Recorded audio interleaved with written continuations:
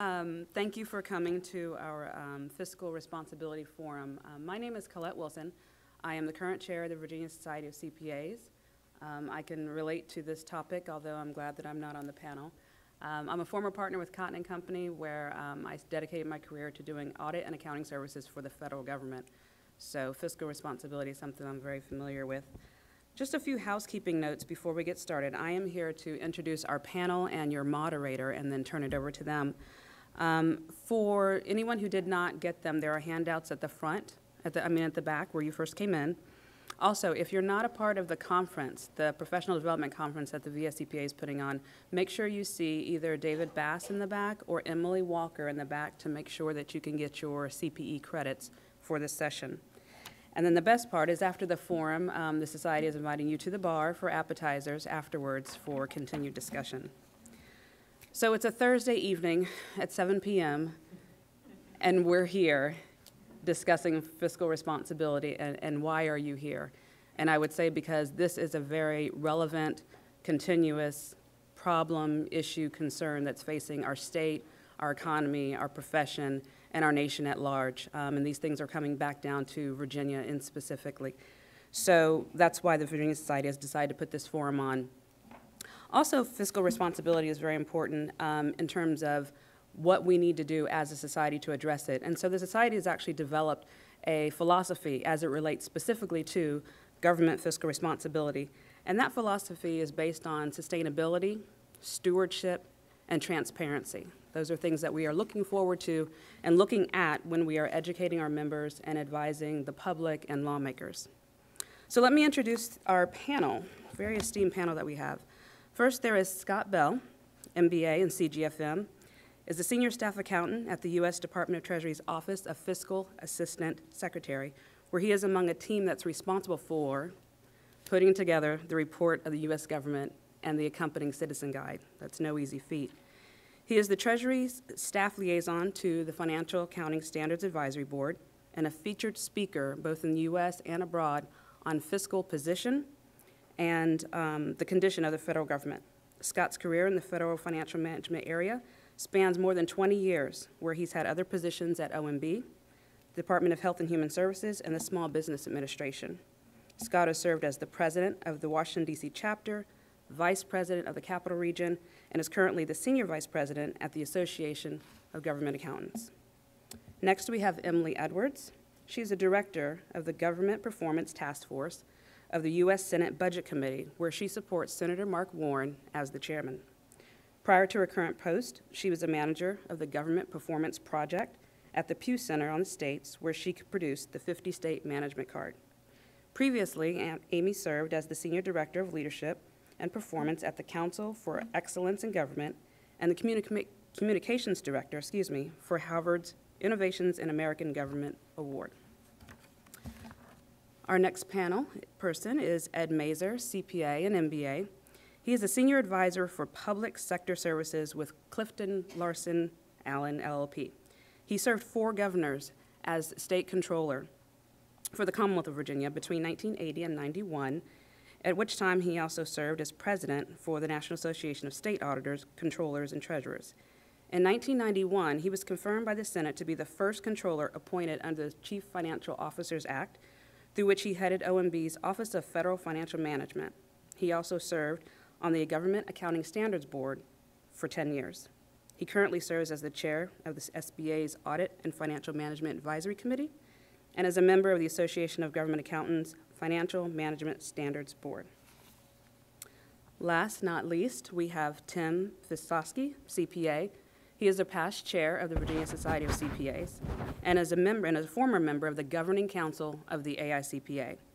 In the Virginia Society's recent Disclosures magazine, he actually authored the article that was entitled, "If the Government Were a Corporation, a Fiscally Unsustainable Federal Government Threatens Our Nation and Every American." Our panel will be led by tonight's moderator, Jeff Thiebert. Jeff is a manager of state fiscal health and economic growth at the Pew Charitable Trust. And at that trust, there are projects that seek to strengthen the state's financial planning, budget, and use of tax incentives. He works with a team of researchers and journalists and consultants to provide states with evidence-based tools that they need to improve their economic climates and long-term vitality. Before joining Pew, Jeff worked for the Concord Coalition as a national grassroots director and the Northeast Regional Director. He also served as an associate for the law firm of Masterman and Graham, where he practiced law in trial and appellate courts for Virginia. With that, I will turn it over to Jeff. Thank you very much. Well, good evening. How is everybody doing this evening? Great. We have a great panel tonight, so I'm actually going to step aside and let's get started. What we'll do, the evening will be structured. We'll do 4 presentations, then we'll open it up to a discussion, and then we want to hear your questions. So after we've gone through a few minutes of discussion, if people have questions, please raise your hand, and hope to have a very interactive session with all of you today. So with that, Scott, would you like to kick us off? Absolutely.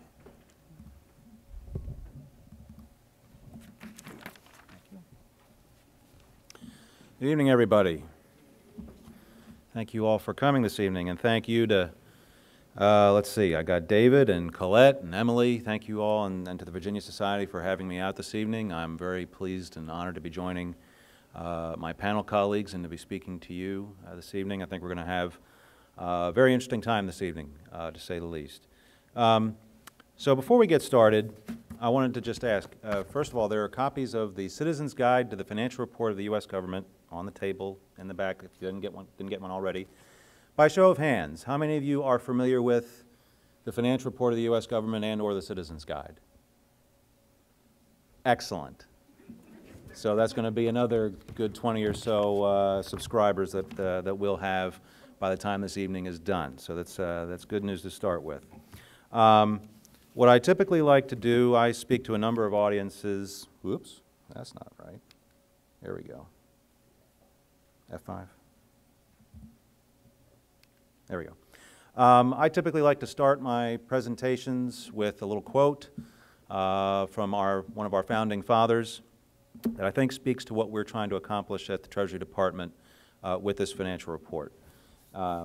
We might hope to see the finances of the Union as clear and intelligible as a merchant's book, so that every member of Congress and every man of any mind in the Union should be able to comprehend them, to investigate abuses, and consequently to control them.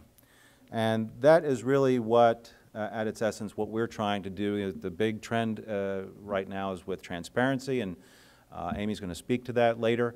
But this is kind of a start in that direction, is a document that is designed for the general public to give a sense of the financial position and condition of the U.S. government. And that's largely what I'm going to be speaking from this evening. There's really 2 types of information that we present in the document, really both at the financial report and the Citizen's Guide.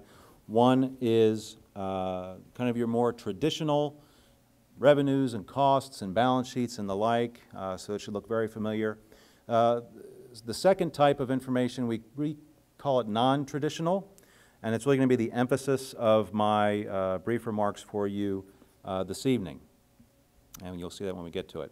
So first, a very quick trip through the financial information, not even a trip, just a very stop along the highway here. These are 4 charts that you will see in the Citizen's Guide, and they kind of speak to this traditional type of reporting that I spoke about just a minute ago. You've got to look in the top left at the deficit and net cost of the federal government, deficit being on a cash basis, and net cost on an accrual basis. I'm sure you're all familiar with the difference there. Chart 2 on the upper right-hand corner is the government's revenues over the past 5 years, broken down by major category. Chart 3 in the bottom left shows the contribution of the various agencies. It shows the various agencies how they contribute to the government's net cost of about $3.7 trillion this past year. And then in the bottom right is a graphical representation of the government's balance sheet. The government's balance sheet. And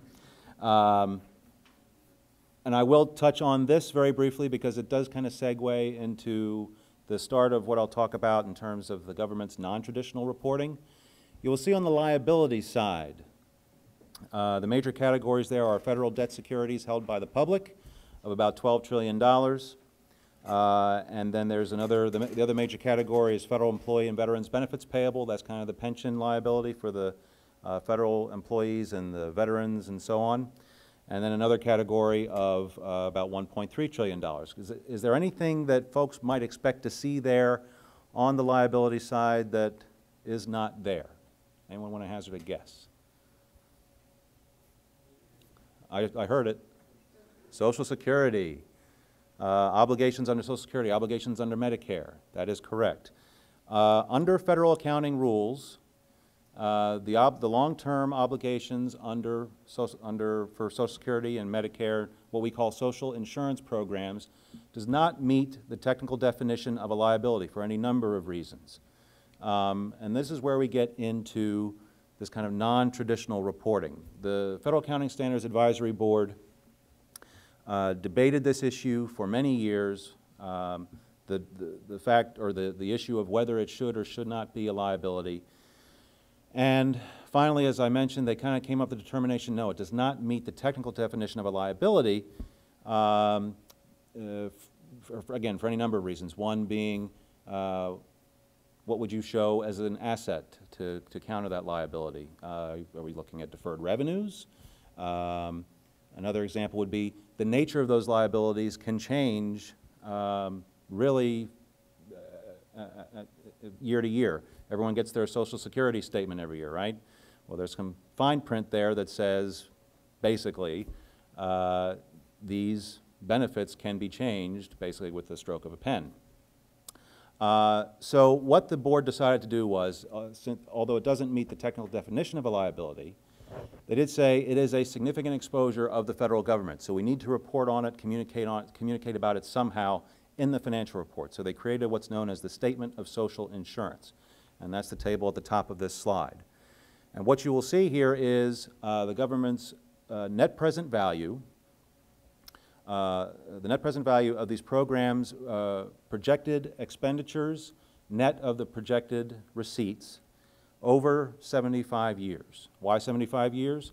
That's the time frame that the Social Security and Medicare programs use in preparing the trustees' reports.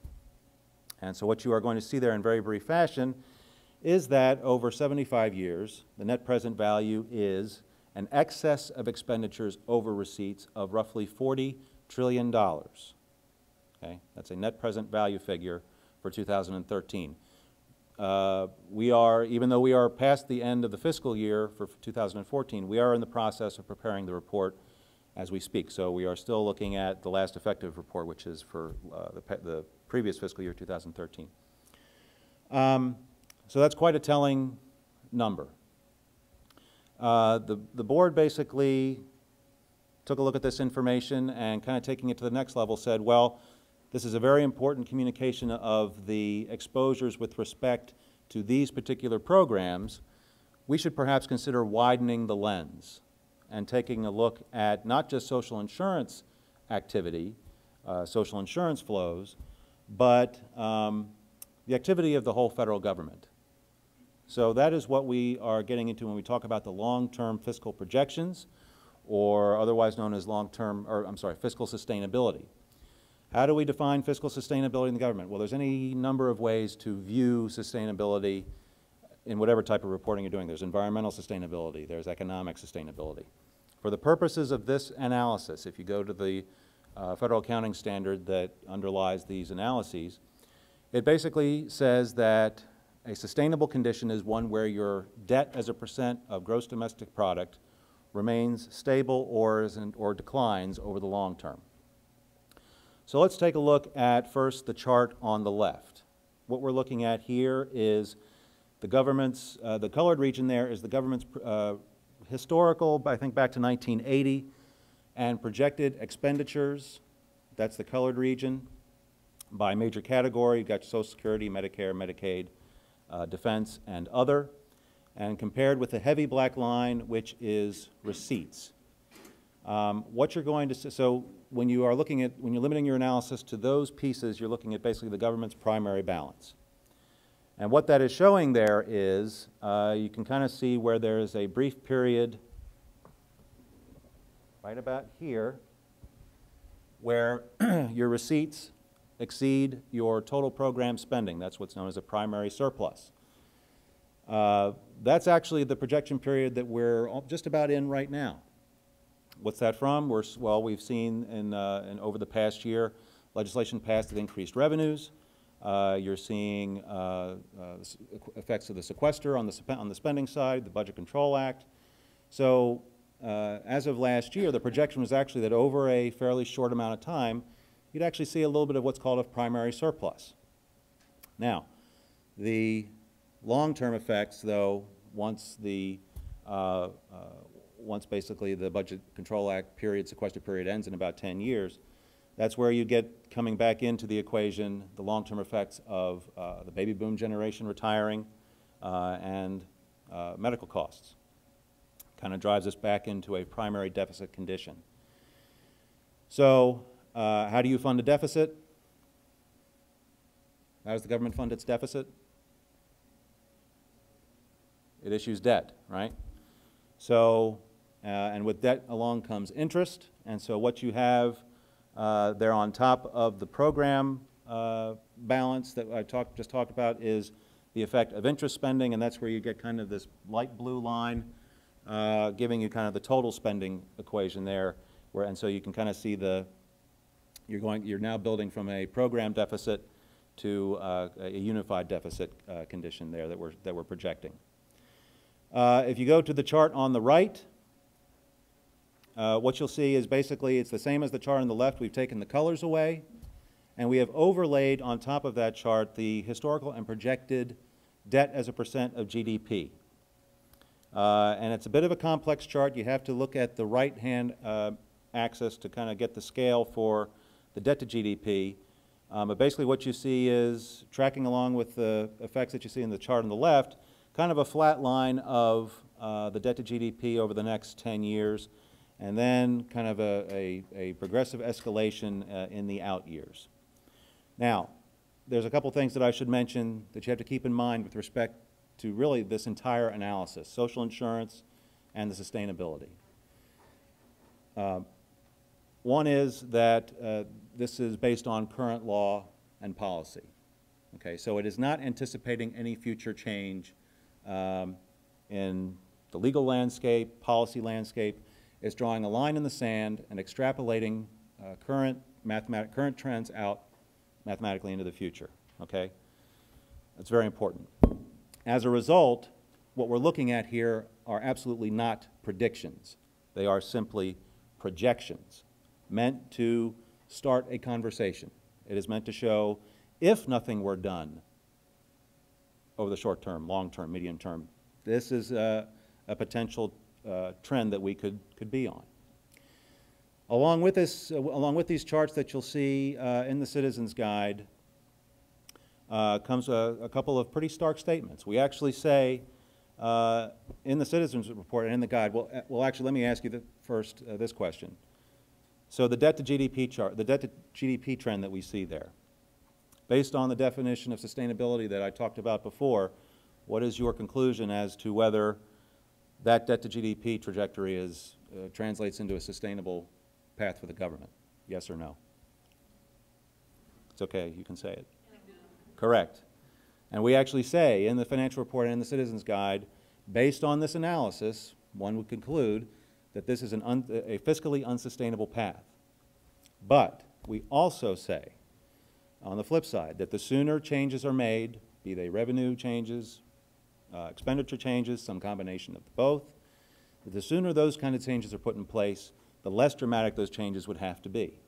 Now, we're already seeing, I would say, some moderately decent news here even in the short term. Just about a week ago, the Treasury Department and OMB jointly released the results of the government's deficit for the past year. It still seems like a lot, and it is. $483 billion is the deficit for the past year. That's down from about $680 billion, I believe, from the previous year. It is the lowest deficit level since before the financial crisis, and it's the lowest deficit as a percent of GDP since, I believe, it's lower than the average over the past 40 years. So some positive news, at least. With that, I want to leave you with this quote from John Kennedy. To state the facts frankly is not to despair the future nor indict the past. The prudent heir takes careful inventory of his legacies and gives a faithful accounting to those whom he owes an obligation of trust. My intention here this evening was not to have you walk out of here despairing the future or indicting the past. It's simply to provide you with some information that I would hope that you would take back and use and ask us about this evening and take back and talk about with your friends and your colleagues and use it in your own, as you will. So those are my remarks, and I will now turn it over to Ed.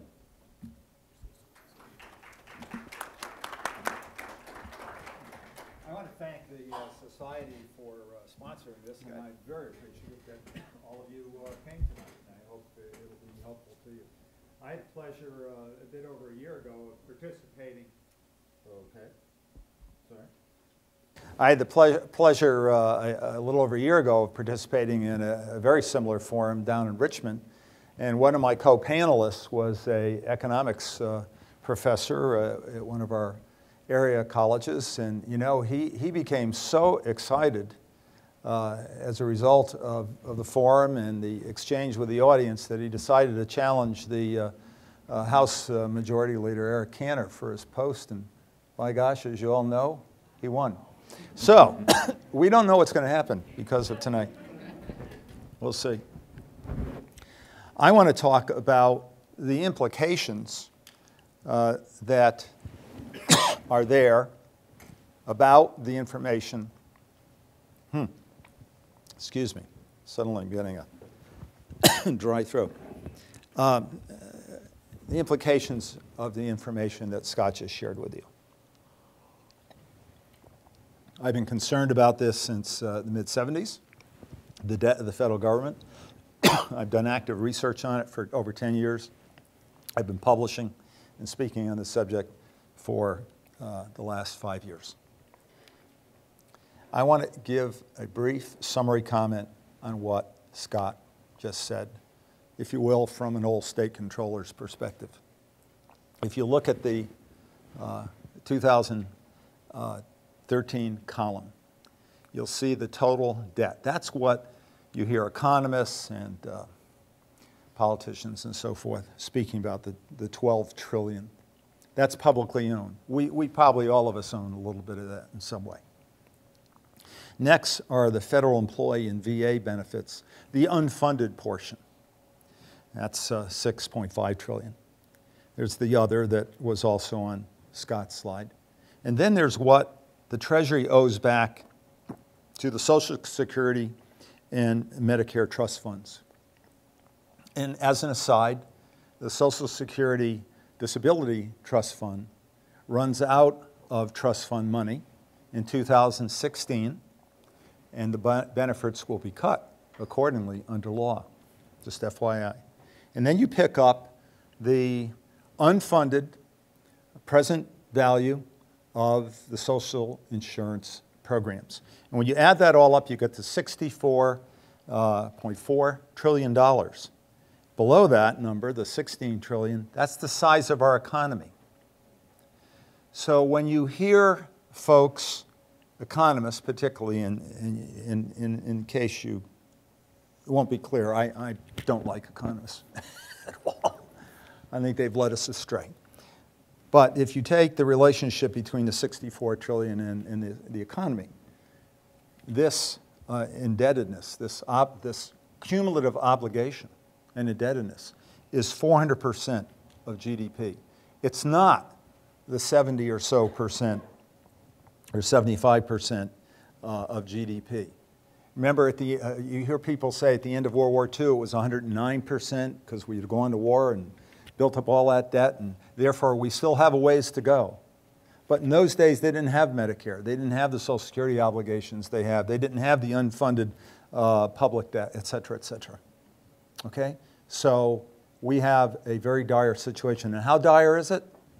That level, that 64 trillion of unfunded obligations and debt is equivalent to 96% of the total net household net worth of the entire nation. That's all your net worth, Bill Gates' net worth, add it all together. So I'm going to state very boldly and without any fear of contradiction that the United States government, our federal government, will never, ever, ever be able to meet those obligations. And therefore, that has tremendous implications for each of you, children, grandchildren, and for the state and local governments. What is intergovernmental financial dependency? It's the fact that monies flow by choice of policy and legislative action from one level of government to another, federal government to states, state to local governments. And in addition, and this is something that often gets no attention, within jurisdictions, be they a local government or a state, there are the activities of other governments going on that add to the economic situation of those jurisdictions. So, what are the key measures that we can look to that help identify how much our states and their local governments are reliant on the federal government? There are three columns here. If you look at the middle column, that's Virginia. It receives $13.5 billion in 2012, and this is the latest information that's available to us. And that represented 27% of all of the tax money and all the other monies that Virginia has taken in, including that comes into its universities in the way of tuition and fees and so forth. 27%. The average for the U.S. is 35%. I hesitate to tell you, or don't hesitate to tell you, that there aren't many people who are consciously aware of that dependency. When you add to that the $1.5 billion that flows directly from the federal government to the local governments for education and social services in the main, to the $55 billion that has been spent in Virginia among Virginia businesses by the federal government, and then you have $62.8 billion that the federal government disperses to federal employees, military and civilian, federal military and civilian retirees, to Social Security recipients and Medicare recipients. That's 62.8. Add that all up, it's 133 billion. And what does that relate to? That 133 billion, when compared with the 385 billion that represents the state's portion of GDP, if you will, that's 34.5%. That is, in accounting terms, way beyond material. That's a huge, huge portion of our Virginia economy. We also have other measures, military facilities, military replacement value, and the number of people who work in our military facilities, both civilian and military. And then we have, particularly around Washington, but in other areas of the state as well, 27.4 million square feet of federal leased and owned buildings, and most of that is from lease. So again, on the national basis, it's 25.6% of state GDP. Again, in a remarkable dependency. Just take a look at the right-hand column. This is just to quickly show you that whatever Virginia is experiencing with its 27% of our revenues from the federal government, look at what happens in those other states. And just for the heck of it, you might ask yourself, are those red states, are they blue states? Very interesting, I think, when you just think about that for a minute. The median, and then Wyoming has the smallest percentage. If you look at this dependency relative to the state's GDP, again, you can see a number of these states are extraordinarily dependent, and Delaware the least so. When you look at military facilities, both by count and by military personnel, you'll see Virginia very prominent in both of those top 5 listings. And in terms of federal leased and owned buildings, you have Virginia with the second largest. Okay. What does all this mean? Well, I've been predicting in public, really in talks across this country for the last 5 years or more, actually since 2005, that this is coming, this is coming, this is coming, and it's going to start hitting. And because in 2011 we had the Budget Control Act passed, it led to sequestering when there was not acceptance, regrettably, of Simpson-Bowles recommendations. And so what are we now experiencing? The shoe has dropped, cuts are being made, the federal government is providing fewer funds. They didn't cut under sequester, Social Security, or Medicare, so all of the other ways in which you think about the federal government, that's what's being affected, including grants to universities, unemployment insurance, et cetera. And so this was just a week or so ago. Front page of the Richmond Times-Dispatch, state to cut 565 jobs, and in that article, the governor is quoted. He's noting that there's this uncertainty over sequestering in the federal budget. I would say it's more than uncertainty, it's a certainty at this point. And we have the obligation to prepare Virginia. Well, I love our governor and the members of the General Assembly, but quite frankly, they should have been working more diligently and more rigorously on this ever since 2011 when they knew this was coming, because we shouldn't be in a position today of having to lay off 565 people. We should have anticipated that a couple of years ago and been planning for it. And this is a problem of not anticipating these cuts that's affecting most of our states. And then it's not just the states who suffer. You can see back in June when the notion of having to cut a couple $2 billion out of the biennial budget for Virginia started taking hold and entered into discussion. We have local governments afraid, very afraid, and actually now experiencing cuts to education and the funding that the state provides. And this is the money that goes directly from the states to these local governments. So the shoe has dropped. We're now into a period of retrenchment. I think we're going to be in it for decades. And the question is, how are we going to get ourselves out of it? And I hope that's something you'll ask some questions about when we end. Okay? Thank you.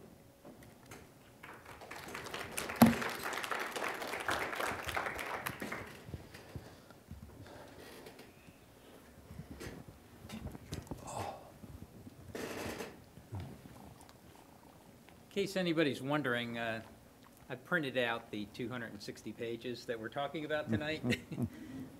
Scott obviously showed you the summary, but if anybody really wants to dig in, that's what we're trying to figure out.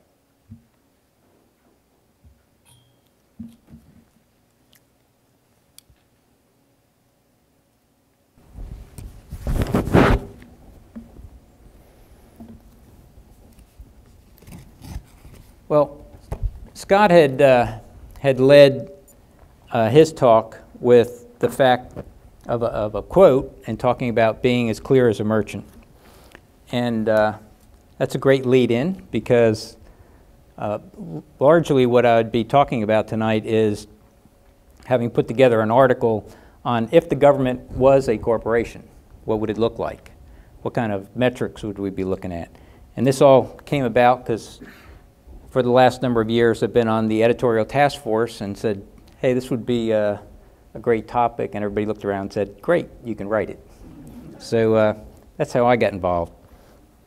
So trying to be a salesman for our company, our corporation, I'll give you some facts, but being a CPA, I do have to lay out a few things. So as you're evaluating whether you'd like to really own shares in this corporation, I have to tell you, we consistently lose money every year. We project that this will continue indefinitely. We have large unfunded liabilities, both on and off our balance sheet. And I guess I should tell you that we payroll deduct for people's pension and their health care. and we spend it because things are tight, so we just need to spend those monies. And you shouldn't worry because we have an IOU in a box that says we're going to pay back these trust funds. Many people would acknowledge that our management and our board of directors are, quote, dysfunctional. So, as that being a summary, how many shares can I put you down for? So getting into a little further, we have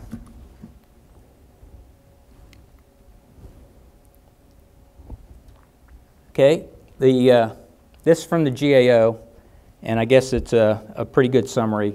The federal government continues to face an unsustainable long-term fiscal path. Not my quote, but right out of the statements. So from the perspective of being where we're at, it might surprise you, but 2 of the 3 major rating agencies have us as AAA rated.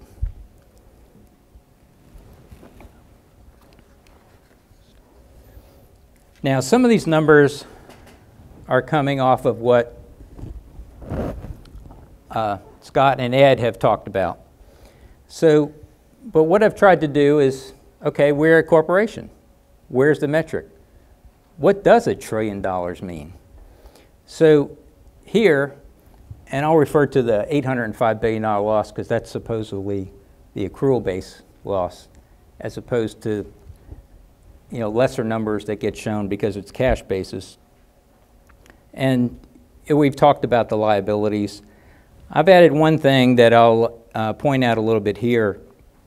As you see, the additional unfunded liability for the alternative projection. Well, the trustees of the social programs do not believe the numbers that are recorded in the trustees' report, and they say that it is likely that the estimates, predominantly for Medicare, will be exceeded, and that amount is $8.9 trillion. So let's take the most likely path. So we're at 73.3 trillion. Remember, this is present value. So let's start looking at, you see per person, just the loss alone of over $2,500. Well, I don't know how many 5-year-olds can afford to pay to help fund the government, so let's look at per worker. But then you come into the situation, if somebody's working part-time, they're probably not going to be able to pay a lot of money, so let's look at it per full-time worker. And even though not all of them are going to have a lot of excess money, let's at least use that metric. So in the latest year that we've been looking at, it's over $6,800 per full-time worker. Now we start adding the liabilities. So when you get down to the amounts of total debt, and including the alternative total debt, we're at $620,000 per full-time worker, present value. So effectively, barring some miracle, that number will go up every year. Now, how many people here feel like they could write a check to pay this off? Because it'd be the present value. It's what you'd have to put on the side today to cover these expenditures for the next 75 years. Before you walk out the door, to write a check for $620,000, and if your spouse works, $1.25 million. That's what we're facing. So trying to put this from the perspective of if we were a corporation, what would the metrics look like? Now, tried to highlight a little bit as far as the social programs. Now, if you look in the government reports, they add an I on the end. I think it's a little more appropriate to call them the SOS programs for some obvious reasons. But if you just separate these numbers out and just look at the Social Security, the Medicare, the various forms of Medicare, and I've added $4.8 trillion as far as what is owed to the trust funds from the rest of the government. Now, what does this mean? Well, it means $451,000 per full-time worker is the liability for the 53.4 trillion. Now, that represents 73% of total liabilities, funded and unfunded, mostly unfunded.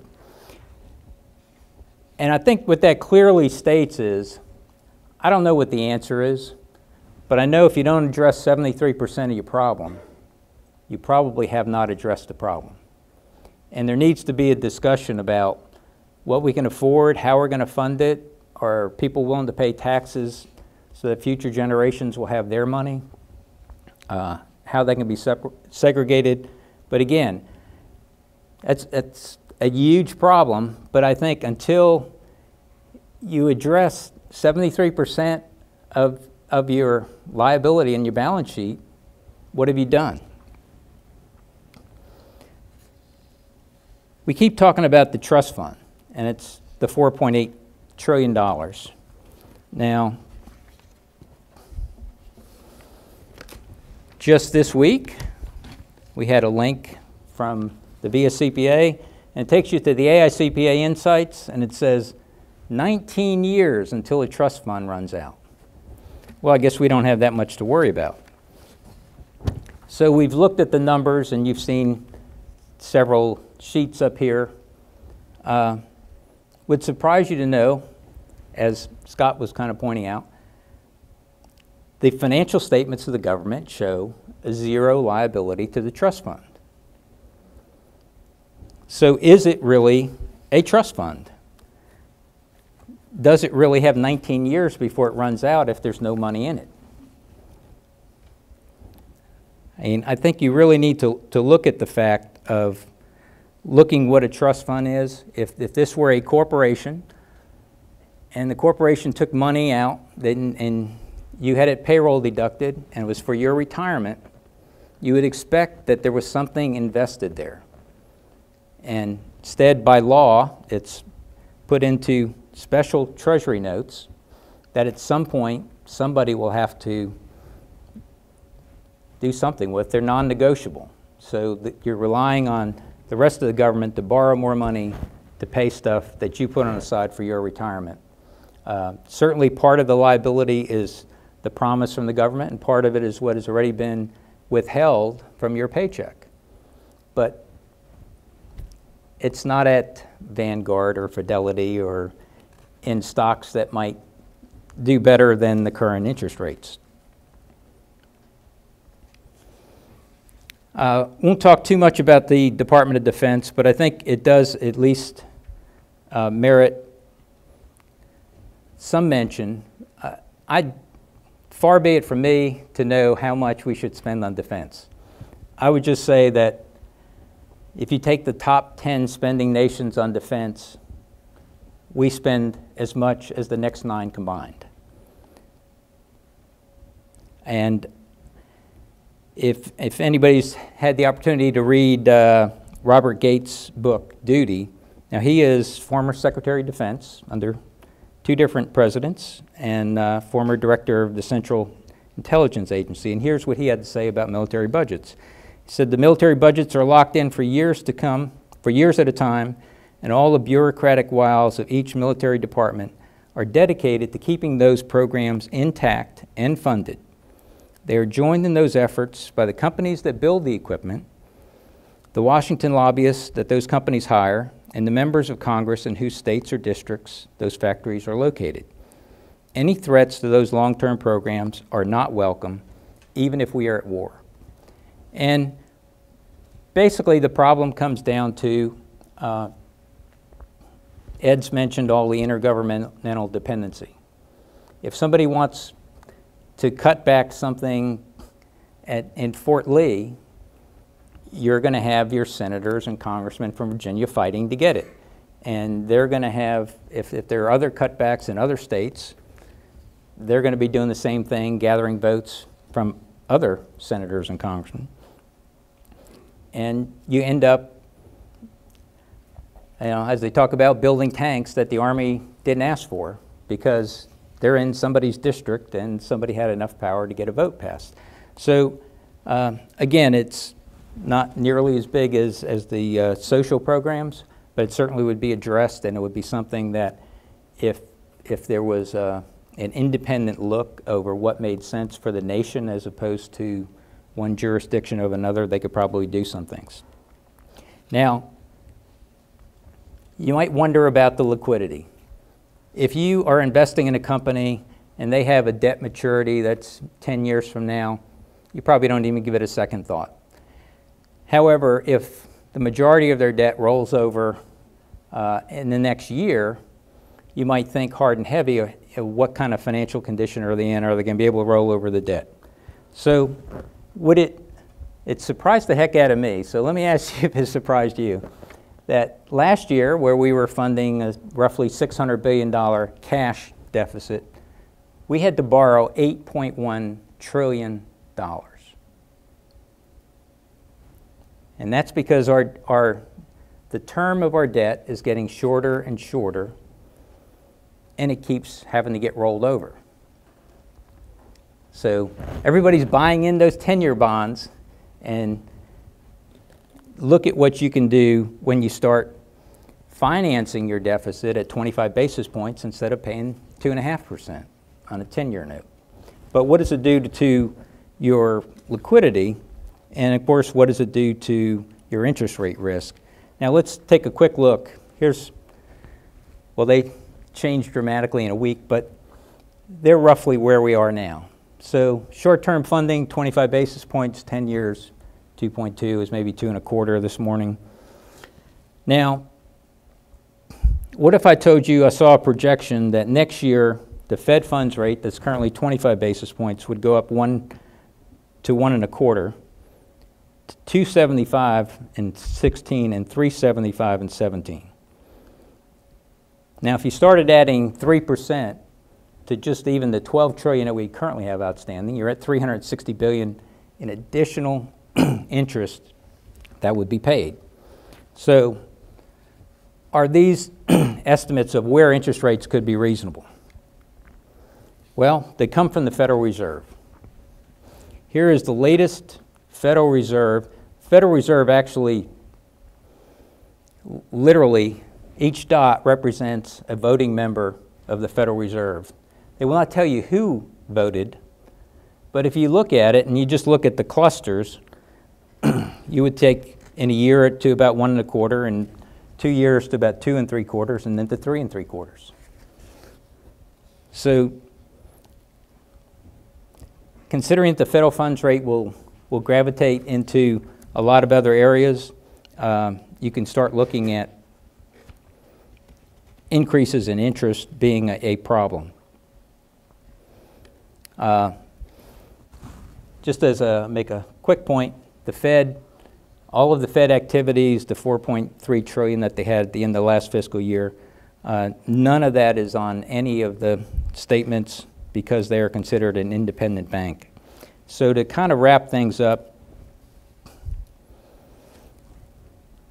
this was just passed, Medicare Part D was just passed in 2003 and effective in 2006.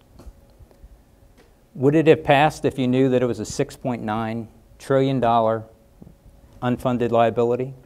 Would it have passed if Congress said, we think this is a great program, we're now going to tax every full-time worker $58,000 in present value dollars to pay for it?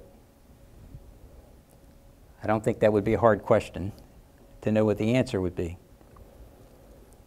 So I think when you start looking at the things and trying to get to a corporation, and hopefully as we talk about, as Amy talks further about dealing with the Senate Budget Committee and everything, there's too many things where we play games.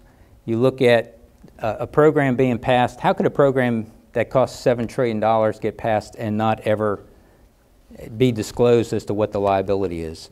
And things like that. And hopefully, if we start looking at it as a corporation, we might actually act like a corporation and address problems when we have them. Amy, I'll turn that over to you.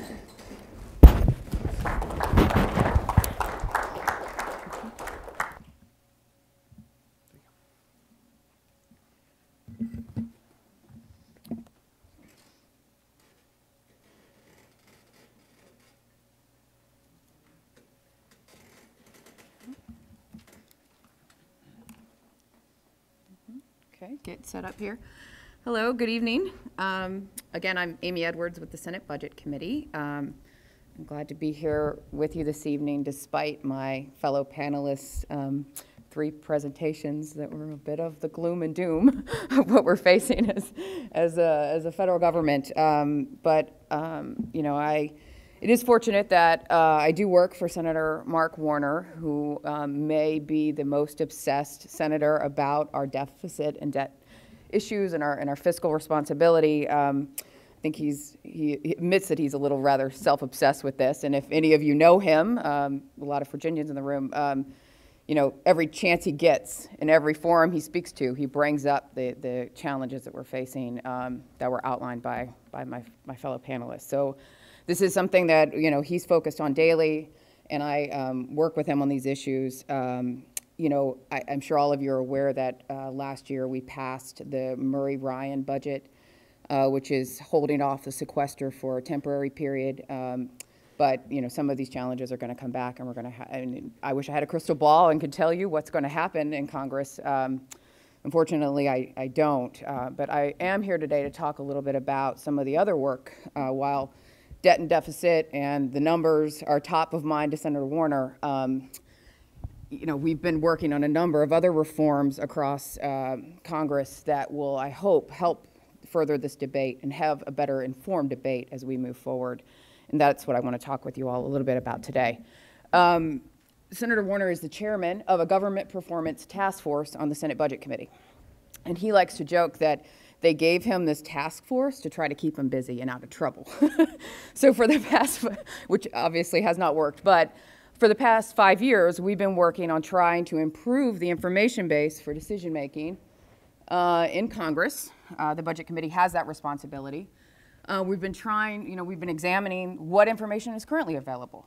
Beyond all of the numbers that my fellow panelists brought up today, if you want to dig in deep to some of those numbers and find out what programs are supporting it, you know, where that money flows in the community, what contracts or grants are associated with that, it's very difficult to do.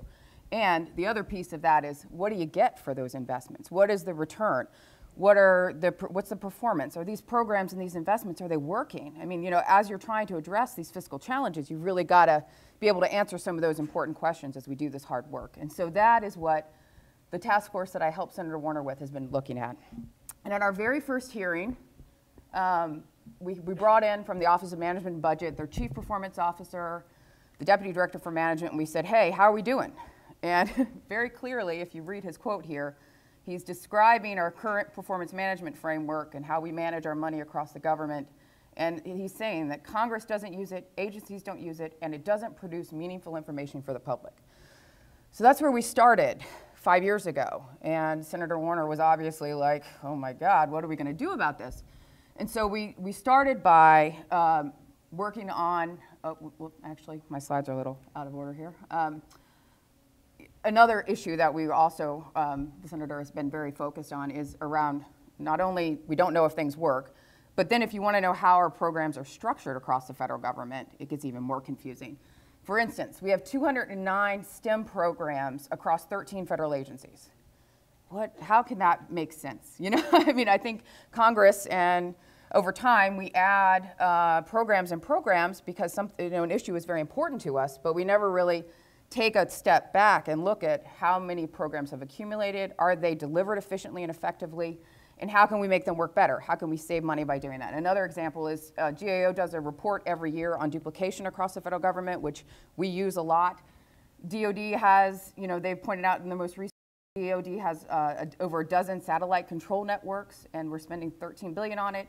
But if we bring them together and consolidate, we could save millions. So, I mean, I think we get each year tons of information about how we can do better, and so we are trying to act on a lot of this. This is a rather complex chart here, but it does provide, in lack of spending the information that we have right now, this is a little chart that GAO produced for us that actually has all the federal agencies. So you can see Department of Agriculture, Commerce. I don't know if you can all see this out there. And then up at the top are the budget functions. So if you look at the first categories, defense, international affairs, this is how the Budget Committee prepares a budget each year when we work on it. And so we focus on these functions. But I thought it was very interesting and sort of drives home the point around duplication and overlap.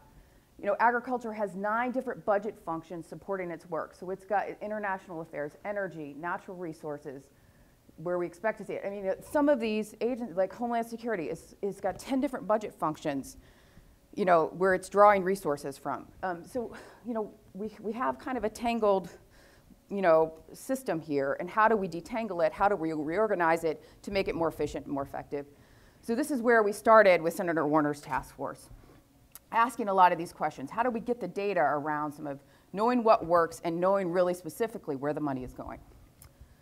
So in 2010, we passed the bipartisan update to the current, back in 1993, we passed the Government Performance and Results Act. That is the framework that no one was really using.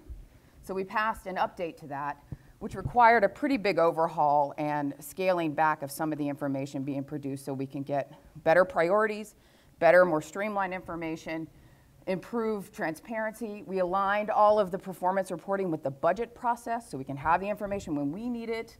We did something really important in this legislation, which is create a federal inventory of programs, knowing what programs we have across the federal government, having a common definition of how we define a program. We had never gone down that path before, and so we think that's an important thing to help us figure out what we do in the future. The website, if you want to look up some of this information, is performance.gov. We're still doing a lot of oversight on this, you know, changing the culture of the federal government to be more performance focused, and report is something that's not going to happen overnight. So we continue to do a lot of oversight. We have another GAO report coming out soon on the program inventory, and this is something that we do a lot of monitoring on. So that's the one area that we have really been focused on. So the next part is on the finances. How do we know where our money is going in a more granular way? I think we're going to the Data Act. In May of this year, we're very pleased that we passed the Digital Accountability and Transparency Act. This is Senator Warner's bill, and his partner in the House on this bill was Congressman Darrell Issa. So this is as bipartisan as you can get. So the Data Act does a few really important things. One, it sets government-wide standards. Right now, we don't have a common standard for all of the different reporting structures, which we'll get into in a few minutes. It requires that all federal funds be put on one website, and we can all track it in one single place. We have some efforts included to try to reduce recipient reporting, which is something we've heard a lot about. And then we have a component in the bill that's focused on data analytics. So this one I thought I would go into a little more detail, since it's a newer piece of legislation that just was passed this year. By way of background, the Data Act updates a bill that was passed in 2006 that was a Senator Coburn and Obama bill, the Federal Funding Accountability and Transparency Act. And that created the website usaspending.gov. I don't know if anybody has ever checked out, you probably pulled some of your data from it. It's a portal that's supposed to supply information on all contracts and grants and loans across the federal government. But if you don't have common government-wide standards for some of that reporting, there's a lot of data quality and integrity issues that we've observed that were a pretty big concern of ours moving into the Data Act. So here's USA Spending. So you can see, I pulled up Virginia. This is just, you can go online and do this now, and you can see some of this information that's there. One of the things that we spent quite a bit of time looking at when we were trying to figure out, well, how do we get information organized in a way that makes sense?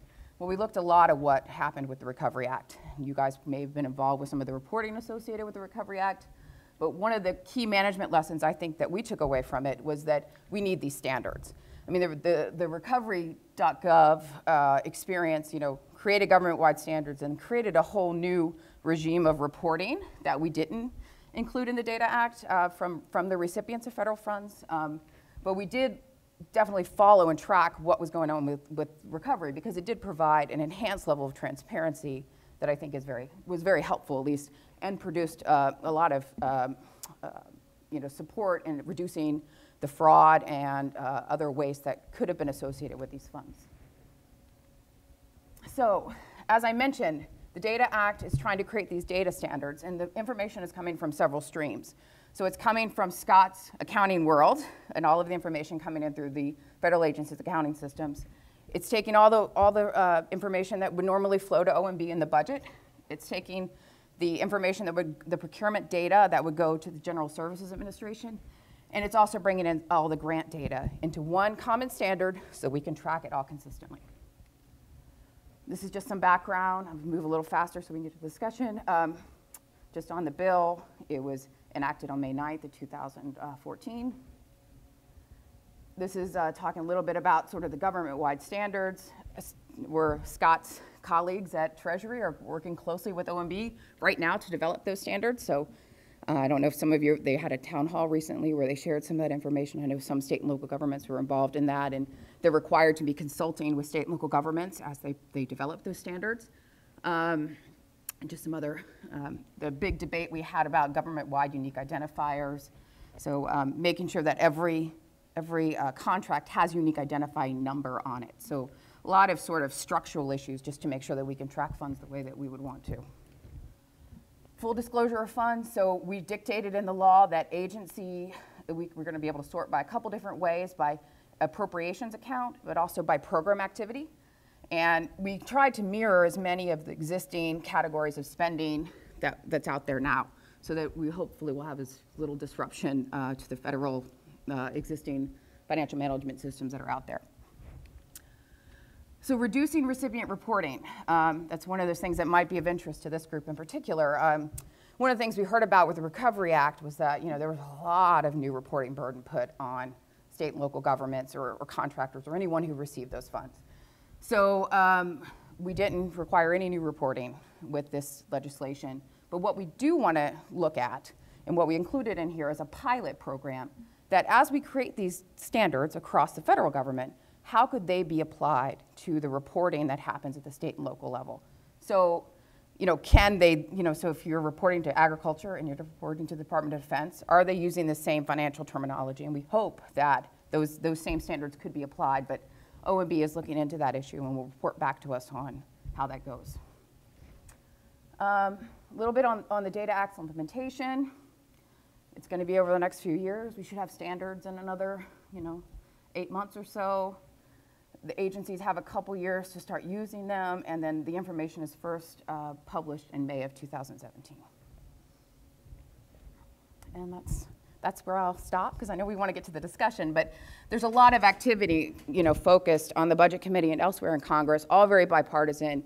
This is a piece of how we address and be more fiscally responsible, and there is some good bipartisan work being done here. So look forward to talking more with the panel.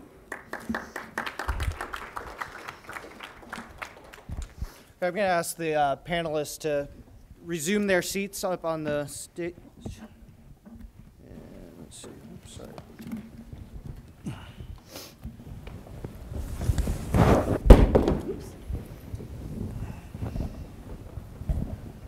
Everybody at work would be so proud of me for knowing how to do PowerPoint. So I thought these were great presentations. I hope you all got a lot of information out of this. I think we're going to sort of cut some of the structured discussion because I think your questions would be very, very helpful at this point. Though I do want to kick things off. At Pew, we're very big into educating our constituents, policymakers. When I first started working in the federal budget, I worked for Paul Tsongas, who used to say, the numbers are relentless. And all of you discussed a discussion on these issues. So I want to start off. We have a very sophisticated audience. They get net present value. They get a sophisticated discussion on numbers. But do average Americans get it? And do we need to spend more time talking to them and specifically then to policymakers? So Scott, Treasury makes this citizen's guide to make the process more understandable. Does it work? I would say that yes, it does. I sometimes refer to myself as the filler brushman of the federal financial management community, or selling Amway. It's a bit of a grassroots effort, but a lot of positive feedback that we have gotten and a lot of traction that we have gotten on the financial report, and particularly the Citizen's Guide, is in the education community. Routinely there's dozens, about dozens of universities that have incorporated the Citizens Guide into their curriculum, be it either as my appearing as a guest lecturer, or sometimes I have some colleagues that I refer to as the Financial Report Ambassadors, who actually have taken this document and made it part of their classroom programming. We have made a number of outreach efforts. We have a very large outreach effort actually within Treasury to try to, we extend out to the international community. Actually, we've had a tremendous reaction from the international community, particularly on the candor with which we speak about some of these issues. True to Tom's point, social insurance does not appear on the balance sheet, but we still, again, as I mentioned, discuss it as a significant exposure. And I have spoken to a number of international audiences, and they simply can't believe the information that we put in this report and say in black and white. For us to come out and say that the government is currently on a fiscally unsustainable path nearly literally blows a lot of people's minds. Excuse me. To your point, the notion of net present value, understandably, not exactly the easiest concept to get. We try to write the Citizens Guide for roughly a college-level audience. But that does not mean that we don't try to reach out to other audiences beyond that. We think that that's why it's called the Citizens Guide, not the college-educated Citizens Guide. While there are some complex concepts in here, we think there's some pretty basic information that would resonate with every citizen. So that's what we're trying to accomplish. I'm going to be, Ed? No, go ahead. Proceed. I'm going to be very selfish and ask one question, because I thought Ed's discussion of Virginia and how dependent Virginia is on federal funds. We see it in the current debate in Richmond. Are states looking into their dependence on federal funds, and what are states doing to sort of manage against that for their long-term fiscal health? I regret to say that I think the bulk of the states have waited for the shoe to start dropping. And that's been a great disappointment to me. And without going to inside baseball, I think the problem is that the Governmental Accounting Standards Board, on which I sat for 10 years, has failed to require states and local governments to report this degree of interdependency. My hope, sort of picking up on what Scott just said, is that the governors, at least some portion of the governors around the country, would get together their best minds to look at this issue of dependency and to go back to the Congress, their representatives in the Congress, and to the Congress as a whole, and say, look, we can't survive as a nation with these trends.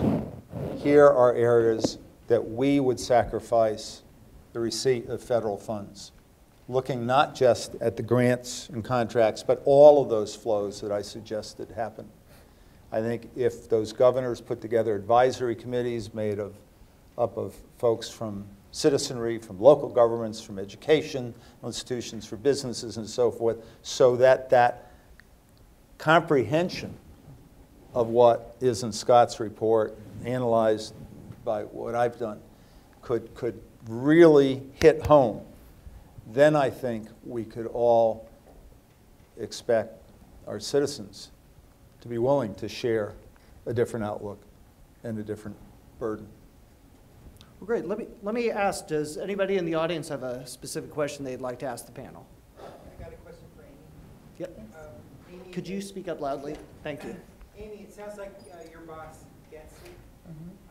So much of what we see on TV from both houses of Congress, both parties, it doesn't sound like 90% of them have a clue what we're talking about.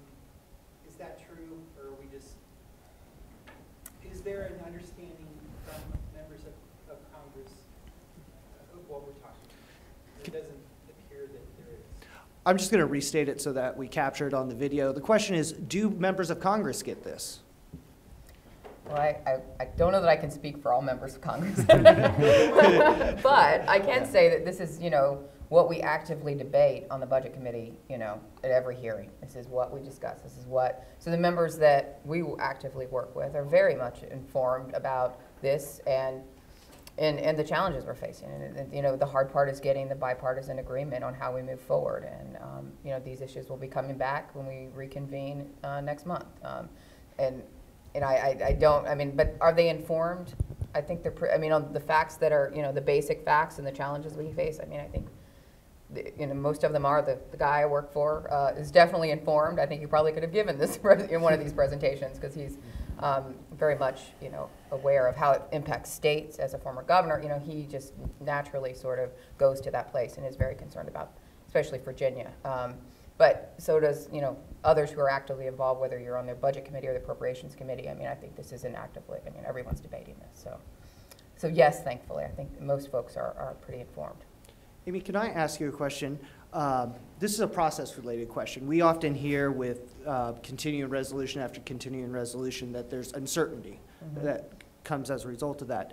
And certainly not speaking for your boss or anything, just is there a better process, or is the budget committee looking at any budget process changes that might make that a more predictable budget process for Congress? I mean, there certainly have been a lot of proposals made in Congress to kind of look at how we could work more effectively. There have been discussions around moving to a 2-year budget cycle. There's a budget cycle or an appropriation cycle. That's a very different debate. So, I mean, those topics have been discussed. I mean, I don't know if we could see any of those in the near term, but certainly those ideas have been presented on how to be, you know, more effective. Yeah. Let me see. Does anybody have another question? You're a dedicated group here. Yes, ma'am. Well, my question is really more on a much lower level. Running a nonprofit, we are, of course, reliant on federal grants. And in long-range planning, if what I'm hearing is correct, I shouldn't be relying on those long-term grants. However, through some miracle every year, we manage to continue to get grants. The Endowment for the Humanities, the National Endowment for the Arts. Those are always on the chopping block every year, but somehow they get pulled out. And I'm very thankful for that. But it sounds like if what you're saying is true, that there's really no one coming to the table with any kind of solution for a long-term plan that everybody can embrace, that it's going to be locked up for a long time. So I'm going to try and summarize that just for the video. In terms of grants or appropriations, are they going to get squeezed out because we're not addressing some of these issues now? And if there isn't a rush to sort of tackle these issues, are we going to see things like grants to nonprofits start to go away? Let me try to answer that, at least in part. The Budget Control Act and the sequestering legislation basically took approximately half of the budget, not that portion that deals with social insurance, but all the other things that produce grants and all of the State Department, Defense Department, all of those activities. And it said we're going to take half of the money, it's like $2.1 trillion out in 10 years, and we're going to take half of it from defense. So if you get anything at a university or wherever that relates to defense, or if you are a business person who takes some revenue with defense contracts, you can absolutely assume that you're going to suffer some losses as a general case. And the other part of the sequester, which I particularly found very troublesome, was the fact that it cut things across the board. There have been a couple of areas, as Amy alluded to, that there were exceptions made after people really screamed about it, but it's across the board. So instead of cutting out the military equipment that the Defense Department has formally said we don't want, no, they can't do that. Everything's cut across the board. So to the degree that the major sources of your funding are part of those cuts, and there are ways you can go back and pin down that information in your federal supplying agencies, you're going to suffer losses, and so will everybody else. Very inefficient. Let me just say, if I may, people, our founding fathers, I've said this in many talks, our founding fathers would be horrified, I believe, with what's going on today. The last 40 years, the Congress of the United States, not the presidents, and we've had presidents of all parties, and I've gotten to be very empathetic towards all of them, whether they be Republican or Democrat, Bush or Obama or however. It's the Congress that sets the laws. It's the Congress that makes the budget and the appropriation. It's the Congress that causes these inefficiencies and duplications by the way they work. I think there was a tremendous switch somewhere that went off in the wrong direction in the mid-60s when the President and the Congress found that they could borrow from the trust funds and the economists who, again, I have a crossed hair about, who constantly said, well, so long as it's a certain percentage of GDP, don't worry about it. No, they were all wrong. And the shame of it is, in my view, is that had we held ourselves to be fiscal responsible, we all of us in this audience on this stage, would still consider ourselves among the wealthiest and most prosperous people on the face of the earth. We did not have to get into this situation. The Congress caused it, and the Congress does not appear to be solving it in the short term. That's why I believe I put my money on the governors someday waking up and exerting leadership, I hope. Yes, ma'am, in the back. What do you think the impact would be on our economy as a whole? And, living in this area and seeing and hearing people affected by sequestration and realizing, we heard this, and it's different talk this morning on the state of the markets and the economy and how, everyone is spending $1.25, I think it was, of what they're taking in. So we've got an issue as individuals. We're all spending more than we're making. And then here we are as a country, we're doing this, but yet, we're tied into the service types of industries. So all of a sudden, we cut all these jobs so that we are, we tighten up our spending. But then what happens when you've got all these people out there? So I'm going to try and summarize that. So what if we took a haircut right now and balanced the budget? What would be some of the economic consequences, and is that something that's a good thing for us right now? I think you need to look at the big picture. And to take the risk of sounding a bit like Everett Dirksen, $1 trillion here and $1 trillion there, before you know it starts to add up some real money. And of course he was talking about billions, but now it's trillions. And yes, we absolutely need to have some kind of grand bargain, whatever it is, whatever the structure is, because that will tide us over for a certain amount. But there's nobody looking at what is the big picture. Okay, it came up, Ed mentioned the Disability Trust Fund. In 2 years, it will be cut to 81% of benefits. Is there a single person here that believes we'll only pay 81% of benefits? We know, whether the money's there or not, as things stand, Congress will allocate some funds someplace. But it's kicking the can down the road. The problem is nobody wants to deal with it.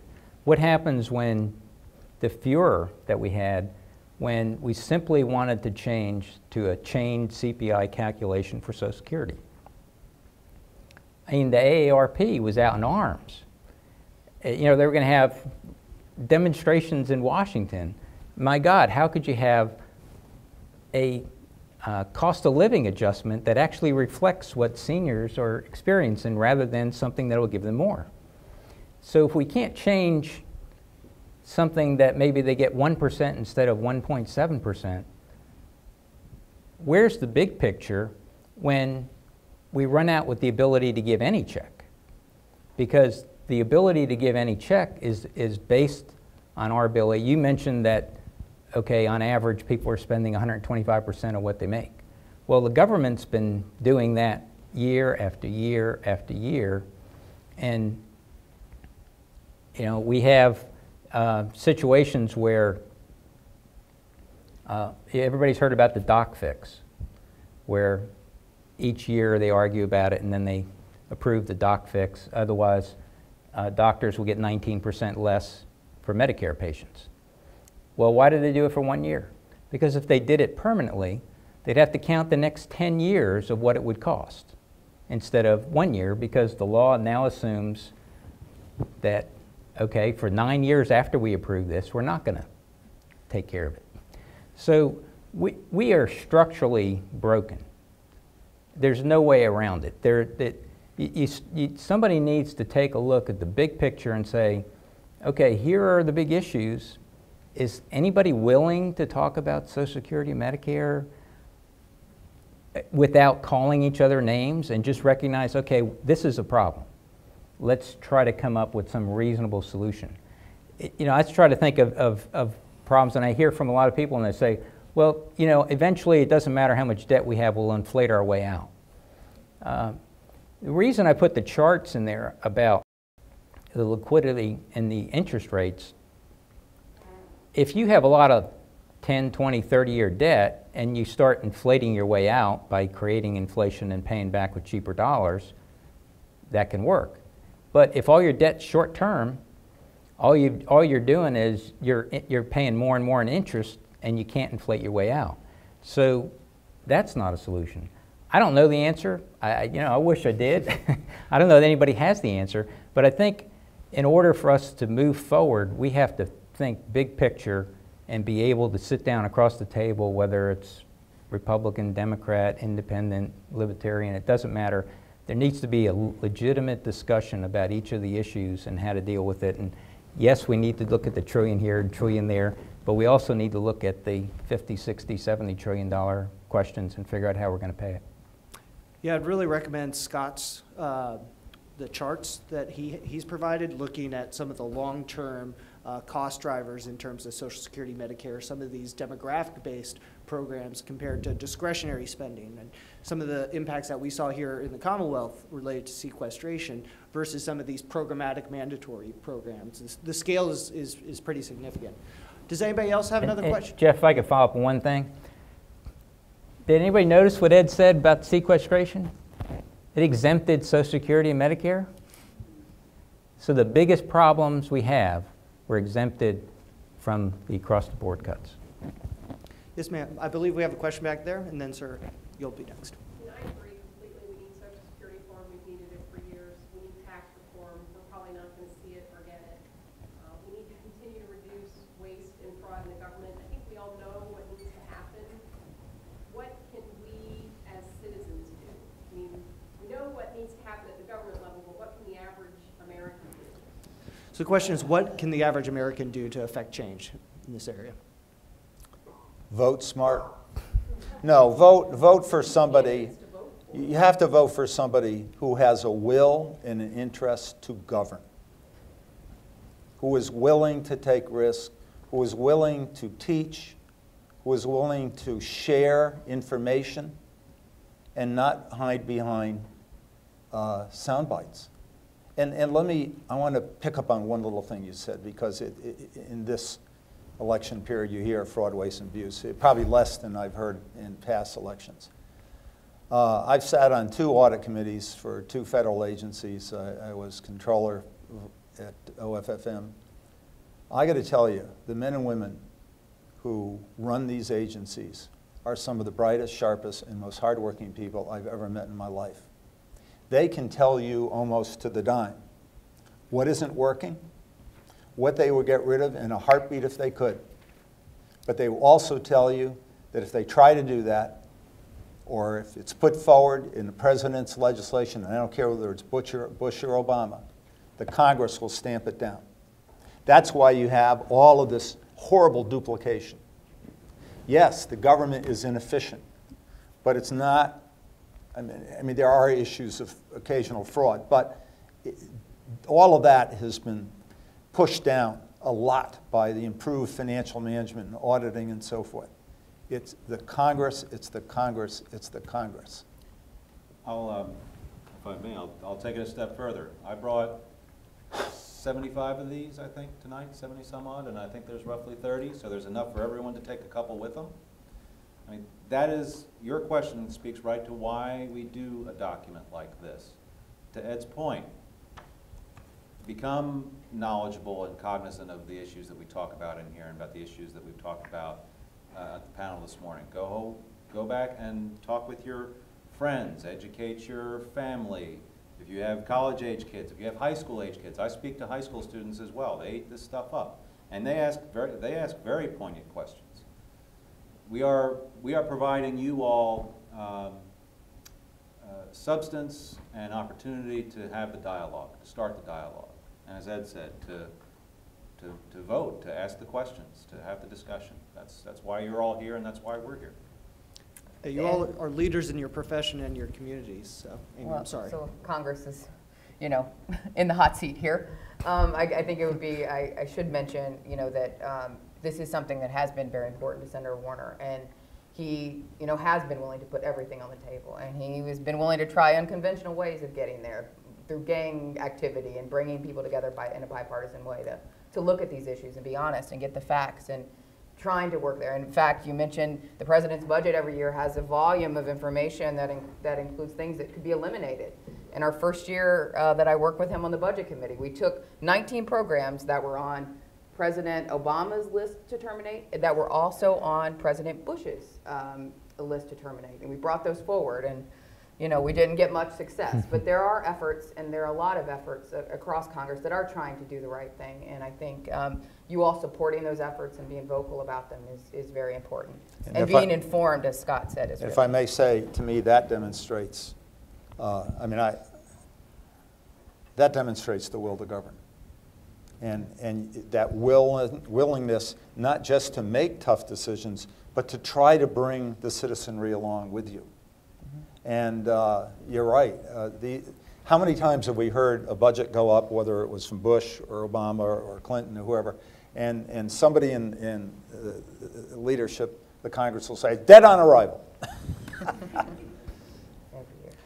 Can I add one little, just quickly?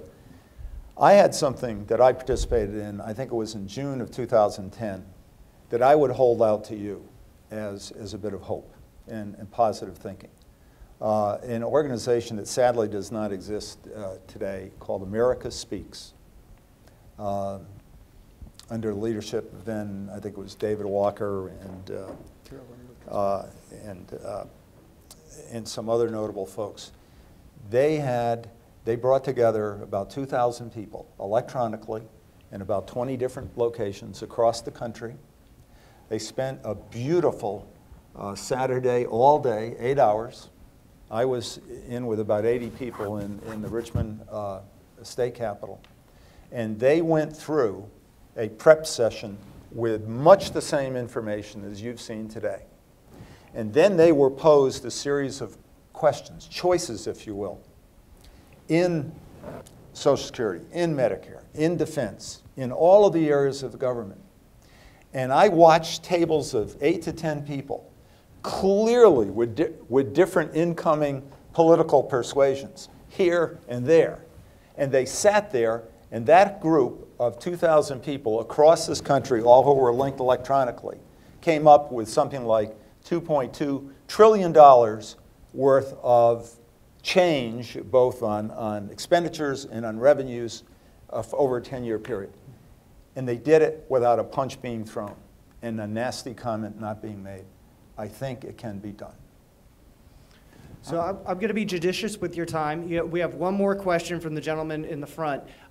Just to remind you all, we have a reception afterwards, so if you have any other questions, I hope our panelists will be kind enough to stick around for a few minutes and answer some of those questions. So, sir, if we can have your last question. Sure. I think it's more of a comment now than a question. I was just thinking of my 3 grandchildren, and are they going to inherit a bankrupt nation, you know, when they mature? But I think it has to do mainly with what Ed was saying about governing. If we can find Congress people that are I think that will take us a long way to finding a solution. Absolutely. Well, I think, you talk about what you can do. If there were a way to convince, to request everyone to have a 1-2-page summary and discuss it with their kids, their grandkids, based on the age, and see whether they would feel comfortable enough to inform their child or a neighbor's child or whatever of how much debt they have pushed upon them that is coming. And if everyone was forced to have that conversation with somebody that they've nurtured, that they've brought up, that they've given all these things, that they might have put through college, and then said, well, we did all this stuff for you, but I need to be honest with you, and here's what you're going to be left with.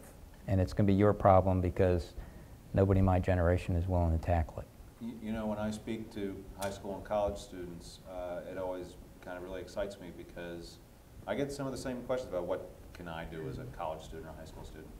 I think to myself, of the hundreds of students that I've spoken to, maybe a couple of those are going to be running for Congress someday or running for, to be a senator someday. One quick additional point, if you pick these up, 1 or 2 or 3 copies on your way out, there is a website. You don't have to come up and get copies of the full report from Tom. There is a website. It's listed on the bottom of the back page. Actually, I think it's listed on the bottom of every page. And at that site, you can view the full report. You can view the Citizens Guide. There's an HTML version of the report so that it's a little interactive. It'll take you to links to kind of some additional resources you can see, the trustees' reports that Tom referenced. And there's links to the individual agency reports that kind of all get rolled up into this document.